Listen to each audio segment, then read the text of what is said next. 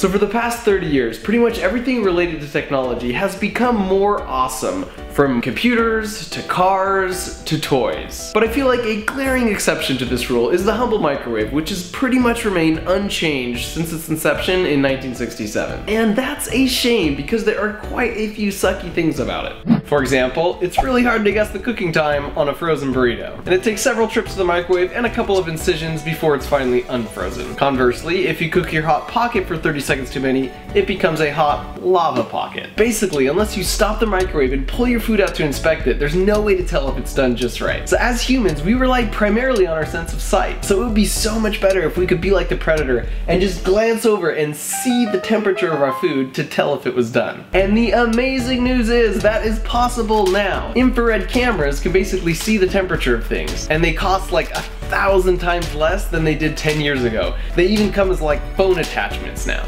So if your microwave were to have an infrared lens attached right in the top, sort of like this, you put the food in to start cooking, and then the front of the microwave becomes a screen to display the heat map. So it will start as blue because it's cold, but then as it cooks, it will work its way through the temperature scale, eventually to red, and then all white when it's done. It's really simple. In fact, your microwave can be programmed so that when the thing you're cooking becomes all white, it automatically shuts off. And it gets even better because you could pass that heat map via Bluetooth or Wi-Fi to your phone. So you can put your soup in, and then you can work upstairs. And if you don't see all white after 4 minutes, you can just add another 30 seconds of cook time from your phone without having to go back downstairs and check on things. So there's a bunch more things you could do too, like using the LCD you've got now to display recipes or play cooking videos. So I've actually been working on this nights and weekends for the past year, and I have a prototype of the concept. I also had an extensive patent search done on this, and nobody had a patent on the concept, so I got one.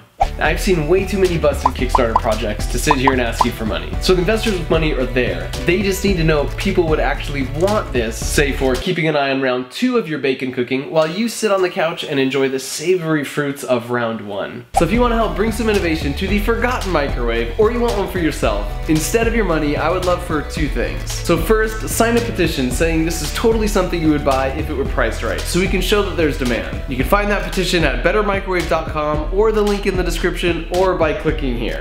And number 2, if you know someone that's really into gadgets or techie stuff or couch sitting bacon cooking, send them this video. And now if you'll excuse me, I have some perfectly cooked bacon that requires my attention.